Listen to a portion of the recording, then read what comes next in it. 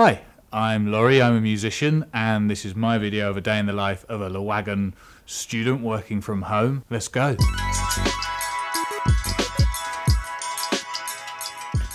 Right, so I'm at my desk, ready to go. First thing every day is the morning lecture. We log into a Zoom call and the teacher will tell us what the new coding lesson is for the day. Hello! So today we're going to be talking about iterators. Can you still call that count method with a lowercase r? That's a great question, Laurie.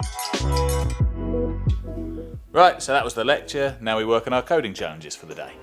So, the cool thing about Wagon is every day you team up with a course mate to help each other with the exercises.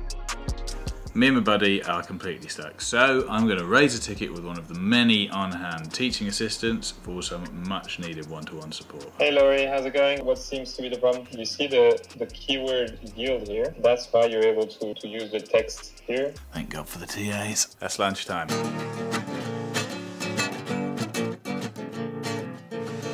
Lunch over, back to code. So what's really great is every Tuesday and Thursday afternoon there's a yoga class.